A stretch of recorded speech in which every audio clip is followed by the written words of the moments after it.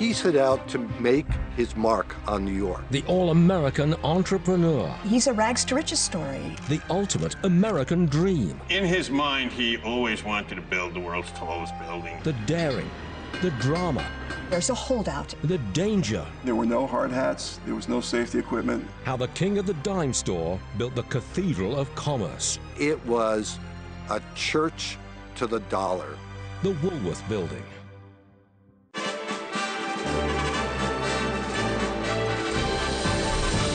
I'm Stuart Varney, and this is American Built.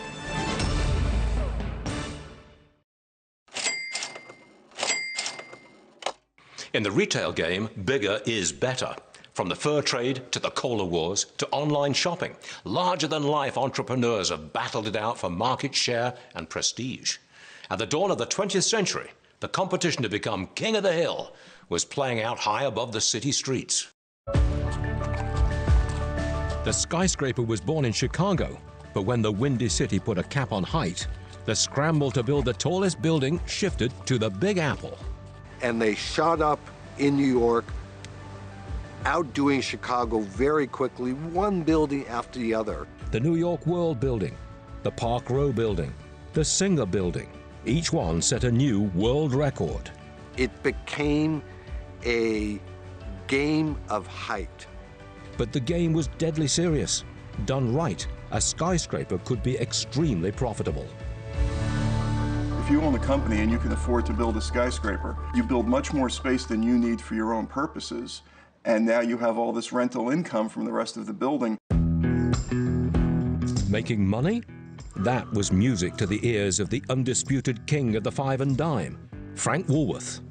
Frank Woolworth starts out as a very poor farmer in upstate New York, and he comes up with the concept of a 5 and 10 cent store. He figured out that you could sell a lot more if you sold it really cheaply, and that became an empire.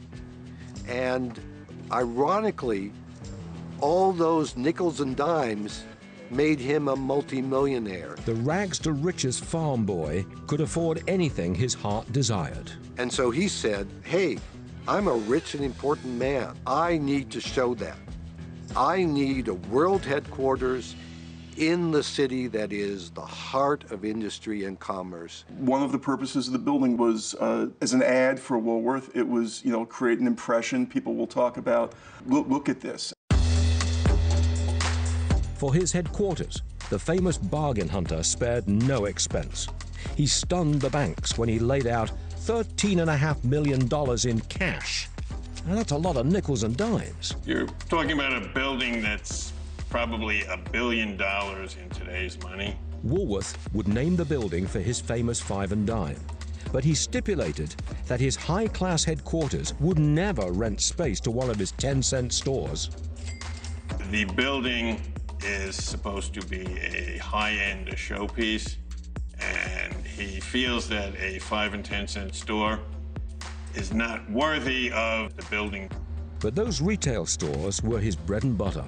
And as his empire grew to more than 300 of them, Woolworth mastered the art of location, location, location. Woolworth would observe very carefully the streets of towns and cities, looking for crowds, because once he identified that location, that's where he would choose a site for a store. But Woolworth actually spent money on his stores to make them attractive, filled with light, to make their facades beautiful.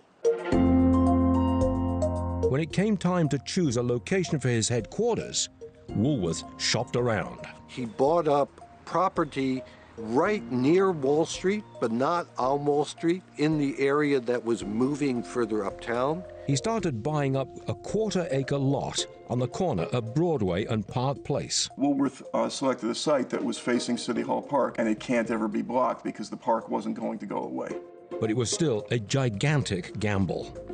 He was stretching the real estate market.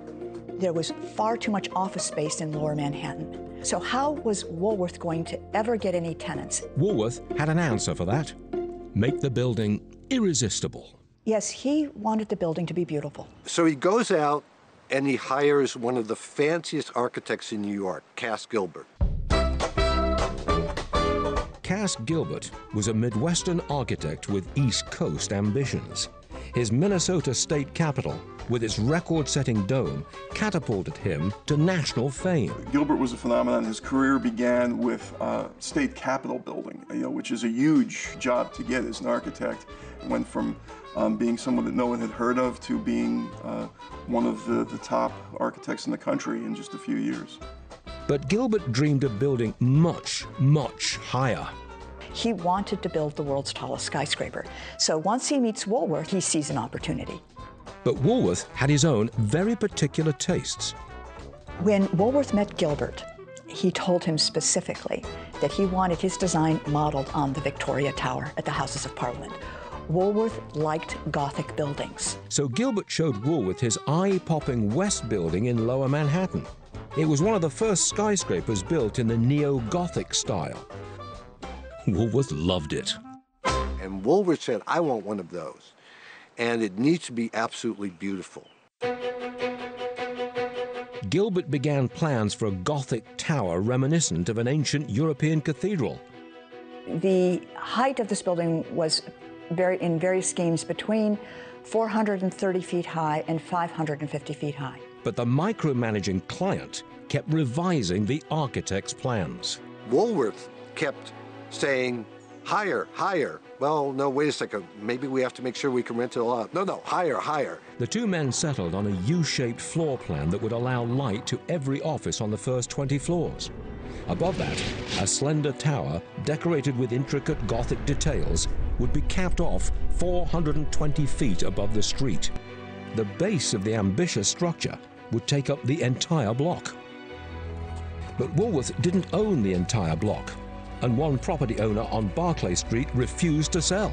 There's a holdout. There's always a holdout. The heavy-hitting Woolworth was ready to play hardball. He raised the buildings on the part of the lot he did own and started digging. There's no contractor for the project. There's no builder for the project. He just decides he's going to build it.